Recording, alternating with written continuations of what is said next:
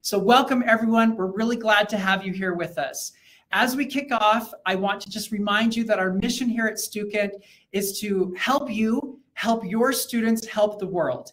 And right now, I am happy to introduce to you Stuart Draper. He is the founder and CEO here at Stukent, and he's going to share some thoughts with you. Thanks, Paul, and thank you to all of you for taking time to be with us and join us here today. For 10 years now, Stukent has been on a mission, as Paul said, to help educators, help students, help the world. And we hope that it doesn't take very long for you to have that mission memorized as well, because we want you to be a part of the mission with us. It takes the educators for us to be able to fulfill our mission. I was a marketing major in college. I took the supply chain class, had to take the intro to supply chain class. And I remember feeling lost. I do remember, like, you know how in accounting, you remember, oh, it was debits and credits. Oh, economics, that was supply and demand. Supply chain, that was like shipping stuff. That was the root beer game. I remember that, playing this game. What we've tried to do here at Stukent is build what we wish we had had when we were in college. The root beer game takes about an hour to go through. Our simulations that we're working on, we call them simternships. They provide a semester-long learning experience for your students. And we pair those with up-to-date courseware that some of the speakers here today are our authors here at Stukent that have worked on this supply chain content with us. And I'm so excited for you to hear from them. So I don't want to take much more of your time. We're trying to build a community. The purpose of this today isn't just to sell Stukent products. And I hope you don't feel that, but rather that you feel like you're getting great information that will help you in your careers as educators. Thank you so much for joining us. I'm Stuart Draper, and I'll see you around. Thanks, Stuart. Well, we have an incredible lineup today, and we wanted to get it started right now. So kicking off, we're going to have Danaka Porter come on screen. Danaka obtained her Master's of Engineering from MIT in Systems and Supply Chain. She's a partner at Iota Consulting, a management consultant firm, where she works in supply chain and project management, and also data analytics and heavy manufacturing and technology. She does a lot. Danaka is the co-founder and the COO of Vita Novatech, a fertility company.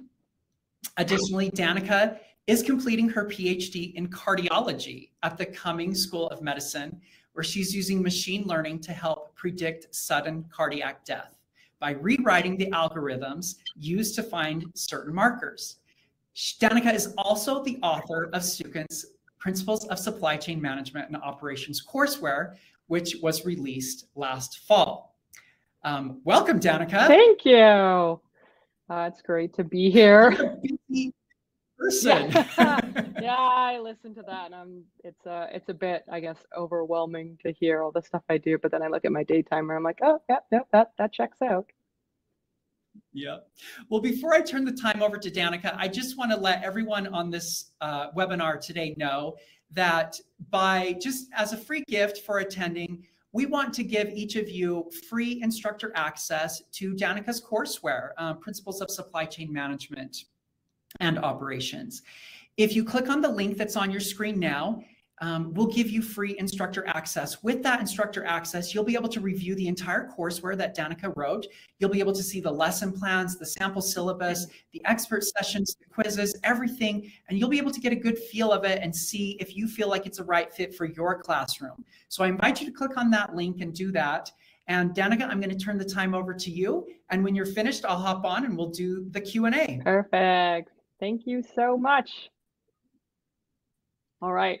I will dive right in. Obviously, AI, machine learning, it's a big thing right now. It's a really big deal. It's, impacting everything, including supply chain. And it's like, how can we better use this to make more effective supply chains? How do we use it to our benefit? Because I'll go through some of the shortcomings that we have with AI if it's not employed properly.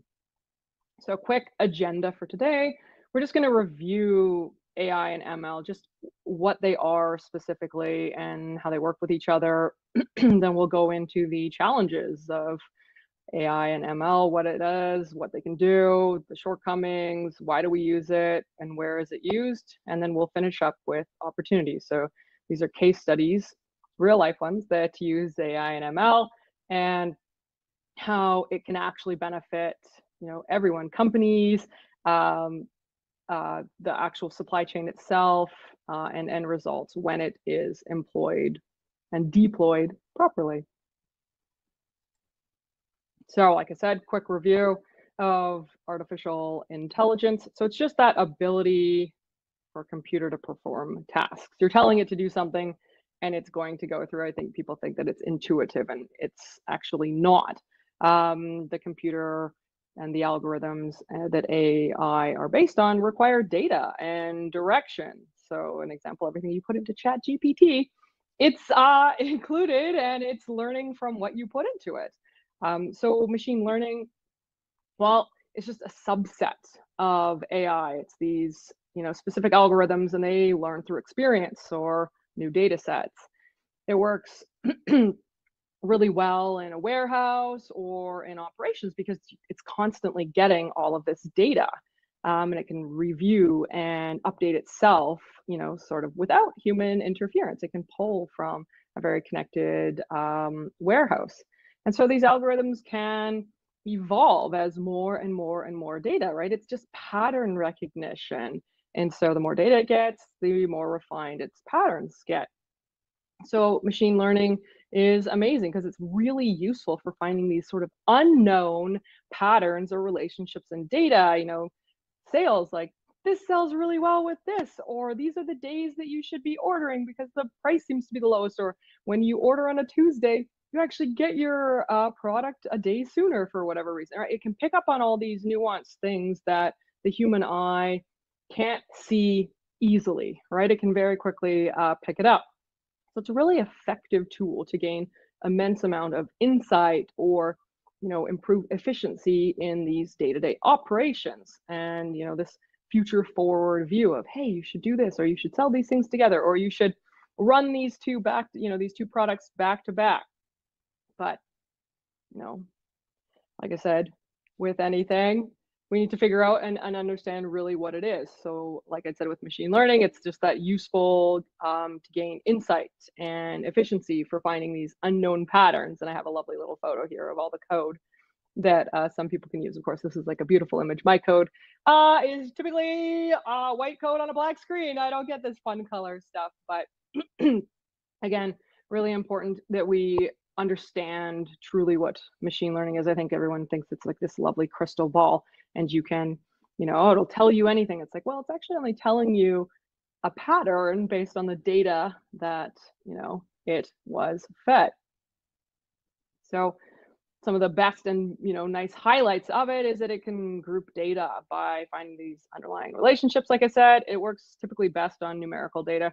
While we have large language models now, they are still developing. I mean, I used to have examples where I would talk about letting machine learning write your Valentine's Day cards, and those are laughable examples because the language models still have a long way to come. They're getting there, but again, it just depends on all that different use of data, and someone on the back end has to say, this is like this, or this is like this, but all the different languages and the slang that everyone uses, very arduous job. So they are getting better, but for the most part, in supply chain, we don't really need to use the large language models. We can rely on that numerical data.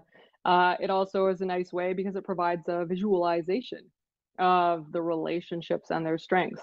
Products, there's some open AI and open market products, and you can pull out the visual. So it's not just code, and it's not just providing you a number saying, oh, this is the regression, or this is the strength. That actually can show you visually on a graph. Obviously, super useful in any field as well. It's seen in medicine, it's seen in all types of different technologies. But there's a lot of issues, like I said. So you can see these are news clippings that I have pulled. So a few companies have used AI, and then unfortunately, it resulted in not a great outcome, right? So there was an AI recruiting tool, and it actually didn't hire a single female because that's what it had looked at, the data set of who had been hired, and then it just employed it. So understanding that the bias that you have in your data is then transferred and used in your AI and machine learning. Again, it's not particularly intuitive. It's not going to say, oh, this doesn't make sense. It's like, well, the previous data has said, therefore we're going to go forward. So lots and lots and lots of like shortcomings. Like I said, it's that garbage in, garbage out theory, and it really applies here. So the data that you are going to use, especially if you're using it in supply chain, really needs to be accurate. It needs to be clean and cleansed. And if someone inputs, dates in a different way, your machine learning is not necessarily going to understand that is the same way if you write it day, month, year, or month, day, year, or you actually type it out. Those are all seen as unique data points. Again, it's getting better, but that's a lot of work that has to go into it. So there's still a lot going on. And so on the end where you would like to use it, make sure that the data that you're inputting into a system is really standardized, because that will help get you to a better place.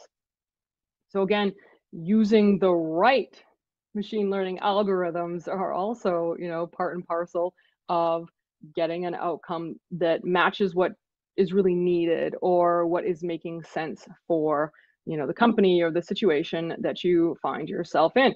When I talk about machine learning and supply chain with my students, I constantly say, okay, you need to understand the data that you're using needs to be accurate. It needs to be clean, because otherwise you're going to end up with all kinds of weird and wonky things that say you need to order like this mass amount of quantity, or you need to be hiring all these people because your algorithm's saying, but it's like, oh, you pulled from really high output or seasonally assisted data. It's around the holidays, and of course there's always higher demand and whatnot. So if you use that then in your dating, you say, oh yeah, you can just look at these past 3 months and it includes one of these heavy months. Your result is that you're going to be overhiring, overproducing. So again, it's really important to know what your data is going to say.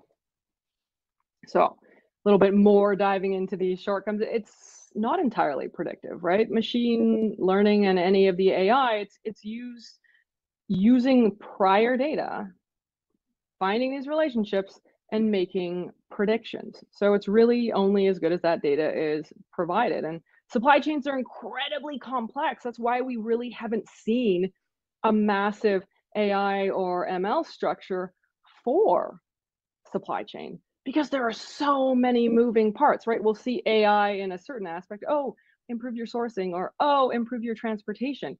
But there's no wide sweeping thing, because supply chains are so complex, right? There's so many different functions and they're all interwoven into each other. And another sort of downside of supply chain is that each department is almost incentivized to fight against or work against another department. Transportation, you must reduce your costs. Okay, great. Well, we're only going to do a few different, loads in and out.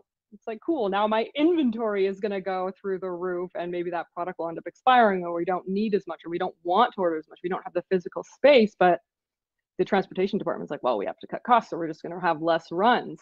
And so they end up having this interdepartmental competition, which is a really bad thing for supply chain overall, for the efficiencies. It doesn't actually help anybody. We need that more holistic approach to looking at supply chain.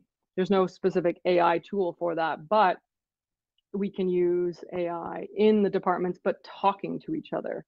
The human element that goes behind all of that, to understand, okay, well, this is what is beneficial for my department, but what's beneficial to yours, and how is that going to impact each other.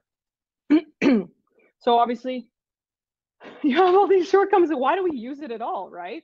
Well, like I said before, it really quickly finds patterns in that data and how many service hours there are, or we can link things to weather. We can pull in all this other information to truly try and understand when something is needed, or when sales are really high, or when we need to do a preventative maintenance or refurb something, right?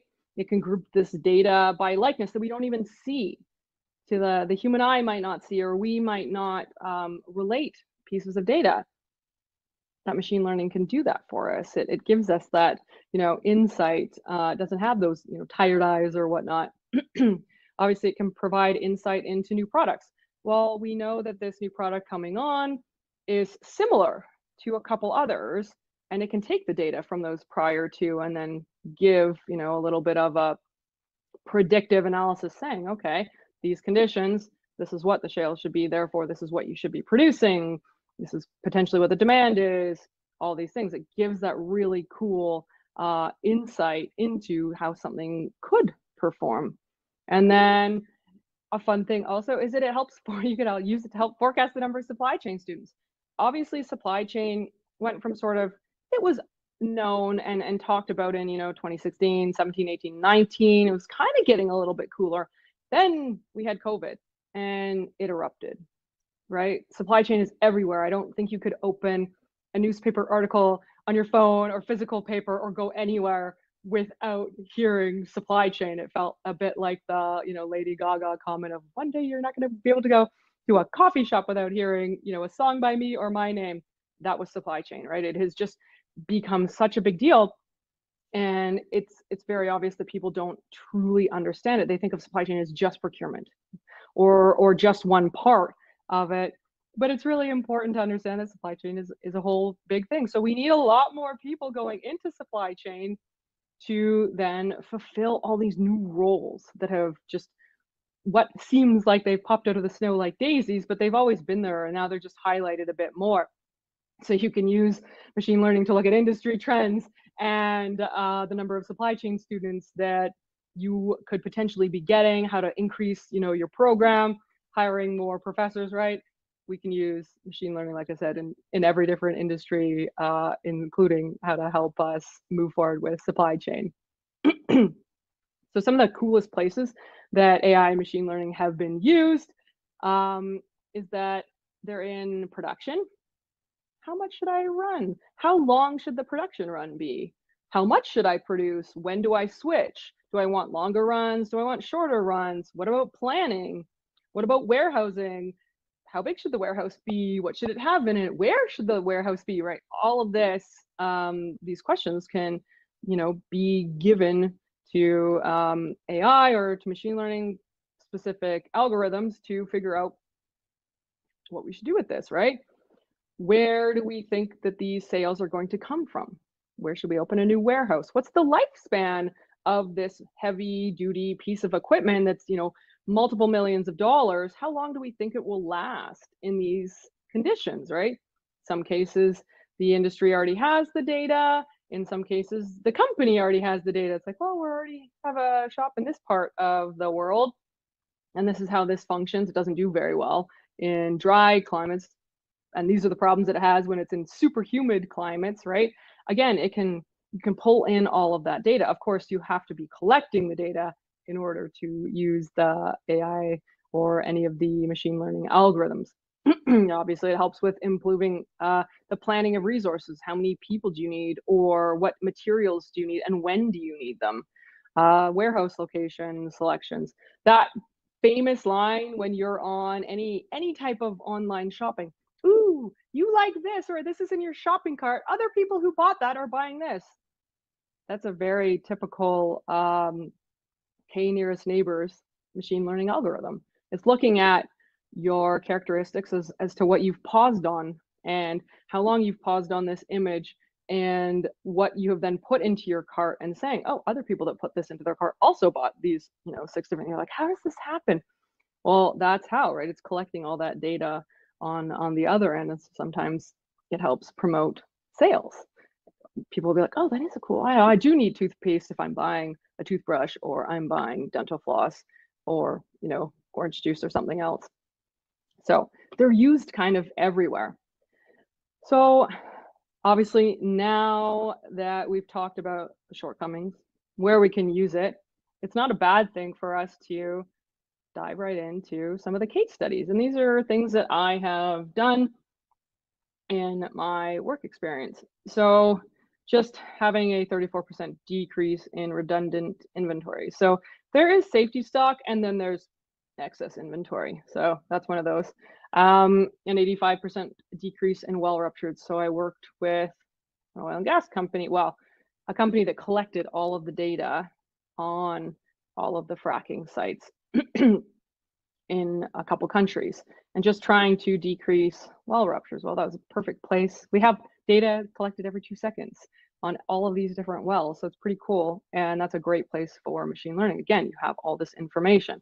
And then, of course, a significant reduction of emergency orders.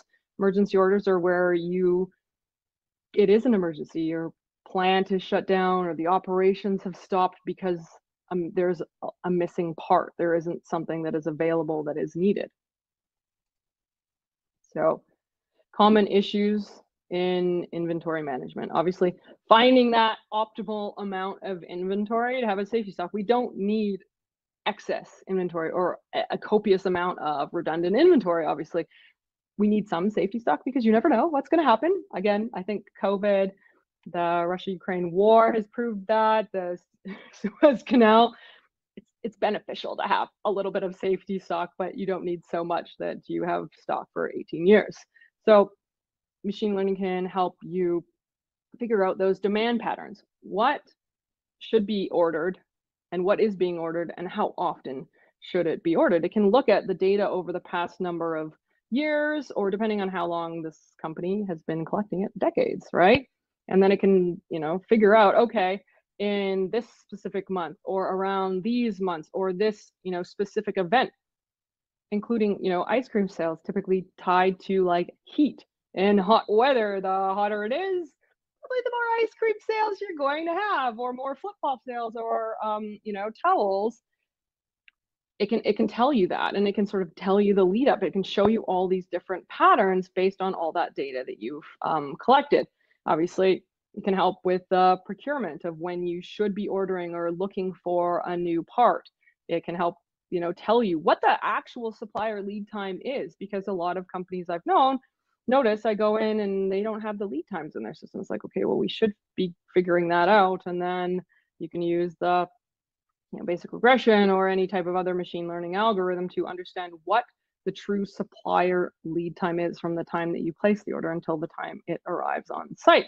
And then you can look at this type of item you have. It's perishable. Okay, so you have very short shelf life. You need to get that out. It's consumable. It's going to be eaten or used, and it's not going to be, you know, put back on the shelf, right?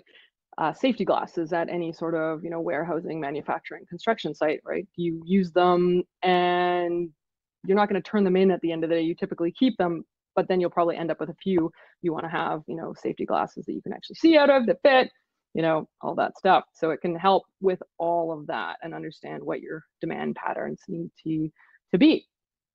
So inventory management, I found, pairs really well with clustering. Clustering is a type of machine learning, such as k-nearest neighbors, or K means clustering. You're just looking at all the attributes of these pieces, or, you know, these parts that you're looking for, or anything that you're selling. Particularly, doesn't necessarily need to be like a physical part. And you can look at the attributes of it. Okay, what is the cost? What is the shelf life on it? What do I need from that? And so we can use it for critical spares, obviously, right? Certain algorithms are fine, and they'll group these parts on these attributes of like, how often is this company ordering critical spare, or how often does this critical spare need to be reused? In ideal, like OEM, you know, manufacturing statistics, it says this just should last 6 years. Well, it's not operating in a desert, right? When they tested this in the factory, here we are in a desert, we've got tons of sand that can build up, that can, you know, ruin the filters. How often do we really need to do this? So you can then create these specific clusters based on all of this data that you have hopefully collected. And you can create a replenishment plan for each of the cluster, because the cluster is going to pull together. It's going to look at all these different parts and all the different attributes and then say, ooh, I've created sort of 5 or 6 different clusters, and they are aligned because they have a similar shelf life or a similar ordering pattern, or a similar cost, or they actually typically are ordered together. If I'm replacing this, this one also gets replaced. So this is that demand pattern. And you just wouldn't have thought to, pair some of these things together. And so it just can help you understand the patterns in your own data. And then obviously you can link these clusters, or you'll even end up with a cluster of the decommission or disposal schedule of, okay, we know that this takes 5 years. We're probably not going to order any more spares when we're at 4.5 years, because we know that we're going to decommission this, or we're moving to a new site, and this is not coming. This piece of equipment is not coming with us. So a specific example of that, copious amounts of excess inventory in the Department of Defense, the Department of National Defense, and the Ministry of Defense. So each of these massive defense units had significant excess inventory, like to the billions of excess inventory. And not only did they have excess inventory, they didn't even have the correct parts on hand, and so they were unable to maintain their assets. When you're talking defense, it's a large problem, right? We need to be able to know that our equipment is going to function, or we're going to have enough of what we need going forward. So I took a list of subcontractors from the Canadian Department of National Defense, and I applied a k-means clustering algorithm. So I threw hundreds of thousands of pieces of data, and I had it cleaned before, and I threw this into machine learning software, and the result came out with 6 clusters originally. And then I looked and I was like, no, actually, if I set a limit of 5, they're more distinct 5. 2 of them were quite similar and they had an overlap. So it was like, okay, I can probably squish these together. So then within the cluster, each of these clusters then had its own set of attributes of like, this is the typical lead time, and this is a typical cost. This is the type of parts that fall into this. So then with those attribute information, I could create algorithms for each of these clusters. So the algorithms were actually cluster specific, but they could be part specific as well. And so it minimized this cost while maximizing the part availability. So these algorithms also have helped to set ordering quantities and ordering schedules. And of course, then I tested it on the US data that they gave me, and it still worked.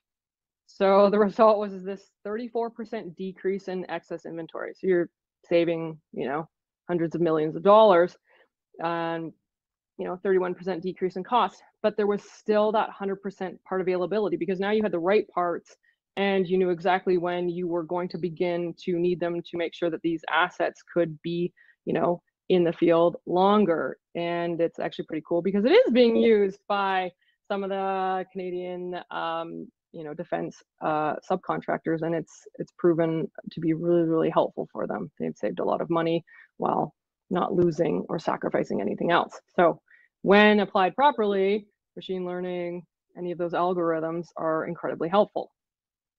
Common issues in forecasting, obviously, I don't know what to sell or what to have on, in the shelf or in my warehouse, right? Operational failure, obviously your machine or your asset could be failing sooner than it should be, right? We've put it into really stressful situations, so the mean time to failure is actually shorter than expected. Again, if you have high turnover in a role like that, knowledge loss happens, and the data will still be there. So using machine learning algorithms there, super helpful. Or just generally miscalculating your demand. You're just underestimating it, or you're overestimating when this service should happen, or this trade-off. So forecasting, easy. Apply, a regression machine learning algorithm. So it just provides that insight into the probability of an event occurring. So you can split your data sets into when something bad happened, this machine crapped out sooner than it should have, versus when it went longer than it should have. And you can find patterns in this data leading up to this event. And then it'll show you, okay, certain warehouses or certain temperatures make this particular part wear out sooner. So again, these are things that are not necessarily seen by the eye because you have resource turnover in roles like that. And so sometimes you have a person, they just have a feeling about it, and it's like, oh, that's cool because you've seen it for 30 plus years, but that's not necessarily the case anymore. So we need to use these machine learning algorithms to figure out what our data is saying and how we can more effectively, order parts. So an example of actual forecasting, this oil and gas company collected all the data from all these different other oil and gas companies. So the one that I worked for was just the data collecting site, and they wanted to figure out how can they better prevent, frac blowouts, because they're incredibly bad for the environment. They're bad for the equipment, and they can impact other wells, right? So leaks, disruptions, lost time due to cleanup, and it's just environmentally unfriendly. So I used machine learning and some regression analysis. So I pulled 30 specific wells, and I looked at the data on when they had events and when they didn't. So I sort of found 3 types of unique signature event patterns.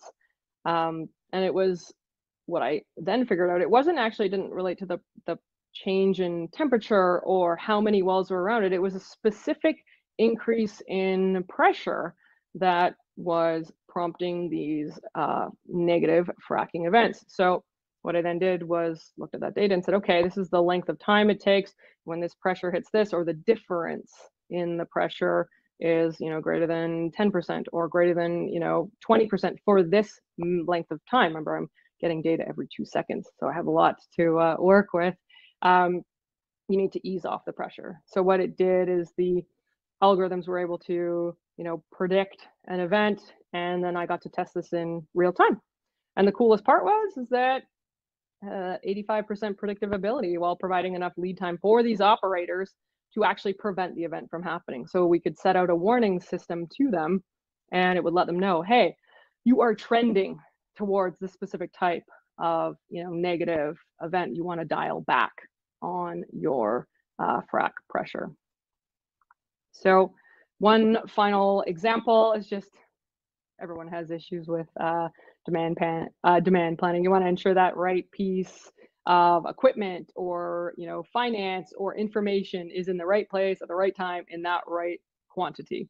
Obviously, inventory issues are you're short on parts, or you have too many parts, you have the incorrect parts, you don't know how well your forecast is your service level being met?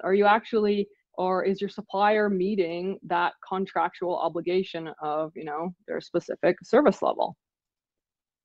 So again, I used clustering for this because it's just a really great way to find the attributes in and around, and it highlights the issue. So you can use it to alter current part classifications, and better parts obviously allow for better part management or better classes, because classes will tell you, this is the average lead time, this is the average amount of money, this is the average demand for this specific attribute.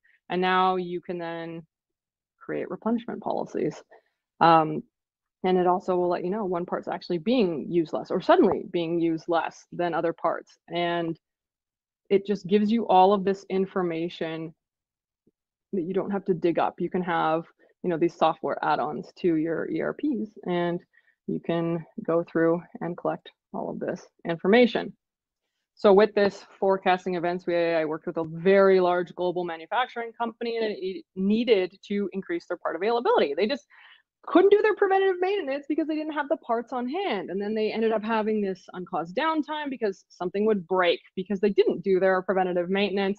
And then we had all of this, expenses in, no joke, there was a picture of a helicopter for a reason, flying parts in, because not having that part on hand meant that the operations would stop, which meant that you're losing thousands upon thousands of dollars every hour, or closer to hundreds of thousands of dollars every hour. So we were called in originally just to look at the fact that they had all these emergency orders, but what we really went through and realized was that it was due to a lack of part availability and not being able to do the performance or preventative maintenance. So we went through and reviewed this part classification structure, and they had 16 different classes, which is mildly overwhelming. Like, how are you going to set replenishment plans, and how do you really know, and why do you need 16 part classifications? So threw it into our machine learning software and just looked and used, k-nearest neighbors. And we found, oh, actually, there's really only 6 clusters that are statistically different from each other. And so certain classes had part inventory that needed to be, monitored or reviewed a lot more frequently. And others needed to have thresholds. Okay, when the inventory in the system goes down to this, we need to place an order. And so it would provide all these flags. Well, what this did was allowed for increased part availability. You're not dealing with 16 different classes and 16 different replenishment, plans. You now have 6, and we put it into their system. So it would highlight it. So as long as they continue to actually reconcile and do their inventory counts, this worked. And we told them that you have to keep, doing your part so that the, machine learning and the algorithms and everything that we've set up for you will also continue to work. It's that two-way street, right? If the data is inaccurate, you're going to end up with inaccurate results. So it was great because it reduced the shorts and also the excess parts and the unplanned downtime. So it was a significant reduction in unplanned downtime. And what that did is it dropped the cost of the goods that were, sold. And your preventative maintenance happened on time, and it then reduced those emergency orders. So they didn't have to bring in multiple parts via helicopter in the middle of the night that they are getting from another continent because they had all these issues. So it just saved an incredible amount of money, and it decreased that operational costs significantly. They were very happy, as were their shareholders. So it's really cool what you can do with, machine learning and how it applies and how it's well used in supply chain. But of course, you need to set yourself up for success. So the best way to start is to, have a specific question for the model and that you are trying to answer. So when will this asset fail? How often do I need to order this item, right? Be specific, because if you're not, you'll end up with a very generic, boring answer that doesn't really help you. Then you need to make sure that your data is cleansed, it's properly labeled, is properly entered, because if it's not, you have something that's not unique being viewed as unique. Then you want to select the appropriate algorithm, right? You just saying, oh, we're going to use AI or machine learning. It's like, okay, well, which machine learning algorithm is going to be best for this scenario, right? So understanding which one to use and the data that it really depends on. Then you want to choose sort of parameters, put a limit around things, and have a specific, outcome. What is the health of the asset, or when does the asset go to failure? How much is too much inventory, or how little is too little, right? Putting some limits on it. And then of course you want to let your machine learning, software review as much data as possible. The more data it has, the better it will do, because it can find more and more patterns in it. But again, if that data isn't great, you're going to end up where you don't hire any females, or where you have a problem with some of the, other, hiring, or crisis in healthcare because we've used, not great data sets. So again, just knowing how to set yourself up for success and telling your students how to set themselves up for success when they're trying to use it.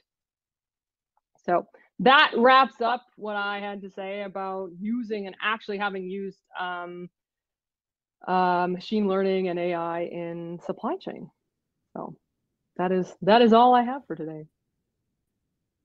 Thank you, Danica. That was amazing, fascinating to listen to.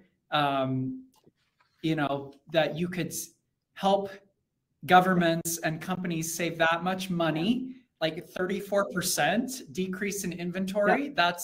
That's insane. It's a lot of money, right? And you don't realize it until you go through and you're looking at, the person in finance comes and just slides you this and says, like, this is where we went. This is like the swing now that we've employed that. And you're like, there's a lot of zeros after that number. Yeah. So it's cool. Because it's money that is useful elsewhere, right? And you just don't know. But again, you can go the opposite way. You can end up spending and blowing budgets because you've used AI in, the wrong way. Essentially, you haven't cleaned your data, and so it's just running amok with it. Because again, it doesn't have that intuition like humans do. Yeah. Well, that's great. Thank you for sharing that with us. I want to invite anyone, if you have any specific questions for Danaka, go ahead and you can enter that in the chat right now. I also want to let you know that Danaka has a case study that she wants to share with everyone, and we're going to be putting that in the handout section right now. So that should be popping up on your screen. So go ahead and click and you can download that. That's something that you can use in your classroom. It is on the fracturing that you were talking about. So also, just, it looks like, I don't know, I don't see any questions popping up, but you're very detailed, Danaka.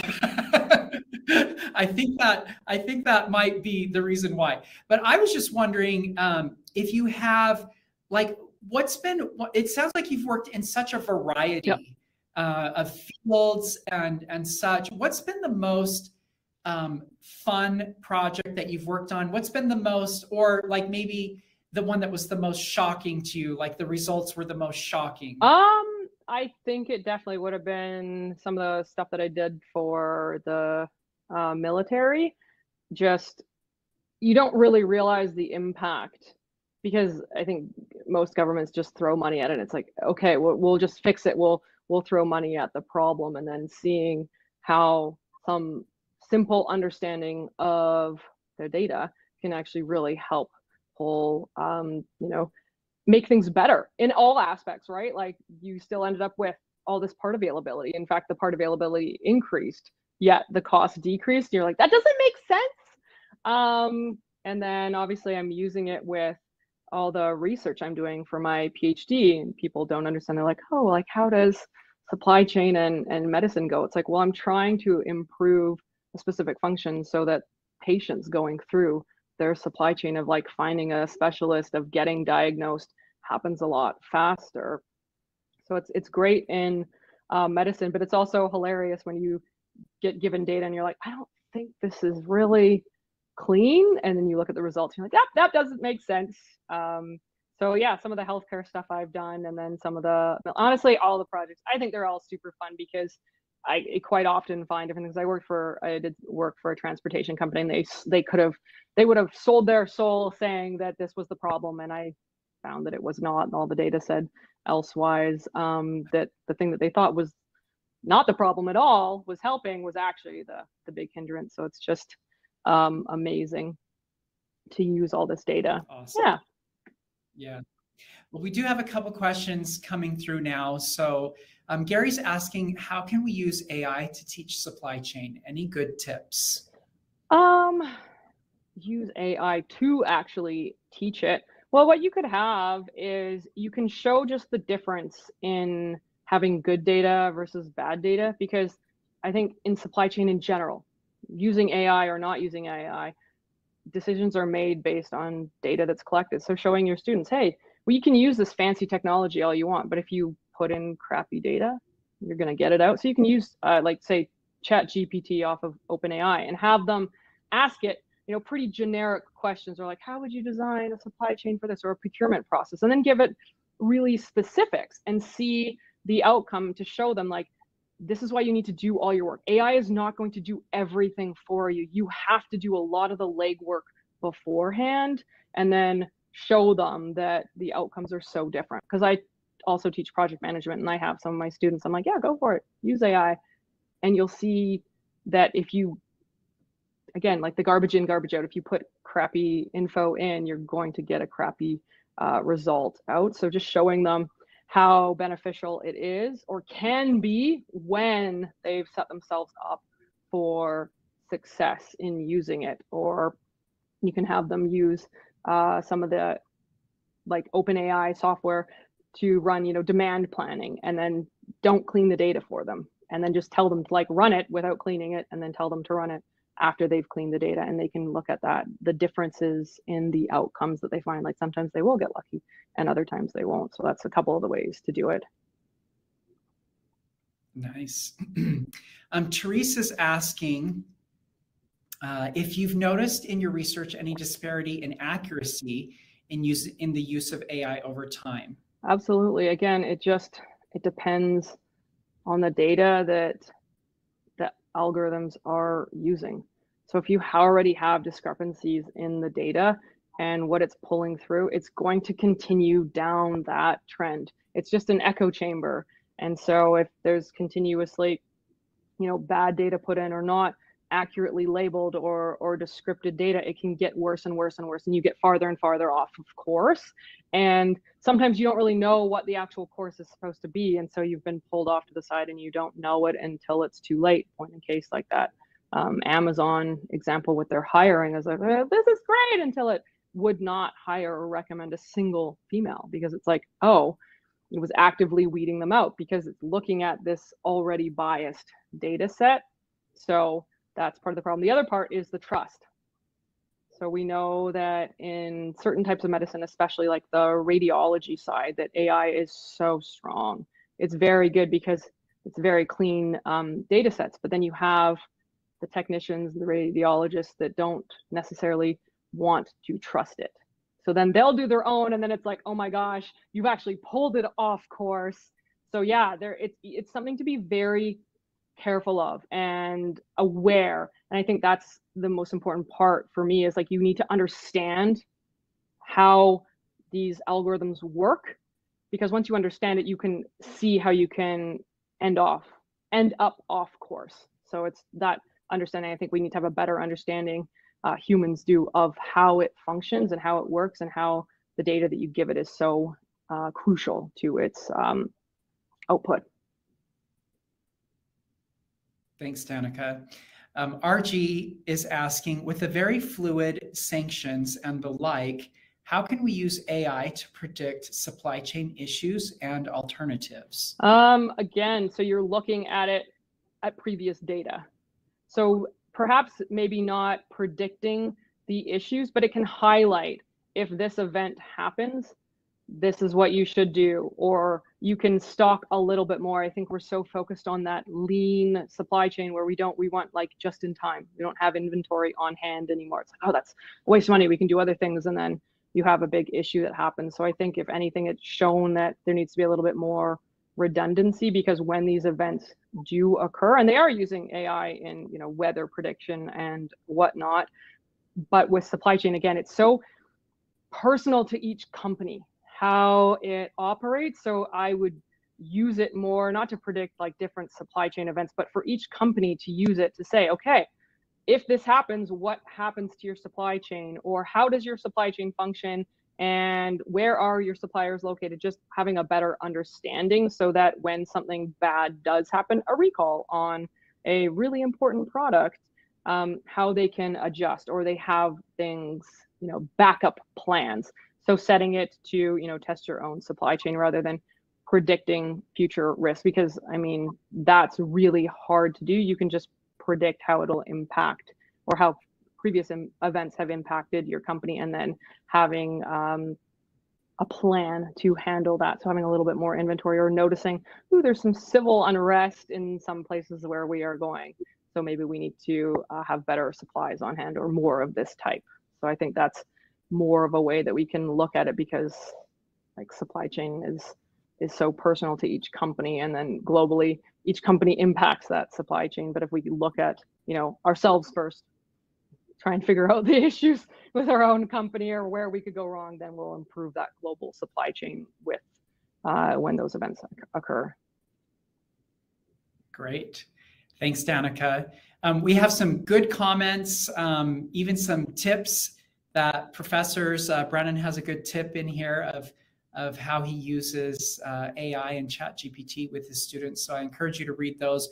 We're out of time for our questions, but if you have any additional questions or would like to connect with Danica, feel free to click a link that we're going to put on the screen here, and you can connect with her.